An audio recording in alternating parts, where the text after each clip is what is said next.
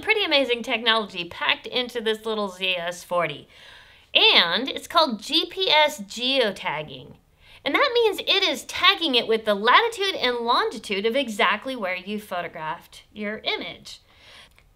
So if I go to my playback button and I look at my images, look at this. It says Jack Mason Museum, Marin, California. That's where we were. And if it's a landmark, it'll usually say the name. Now, if I keep going here, we kind of drove off into the woods, the eucalyptus trees. Guess what? It says blank, blank, California. It's kind of out there where they didn't know where it was. But what's the value of that? Let's take a look at our computer here. I downloaded the images into a folder called SFO Pictures, and all the ones with the GPS geotagging have a little red dot here. Now, some of the cameras that we were using that day didn't have it, so none of these images have it.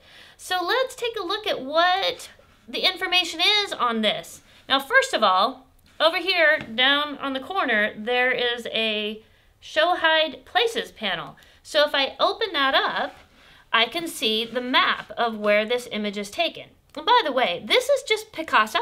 It is a free program that you can download from Google.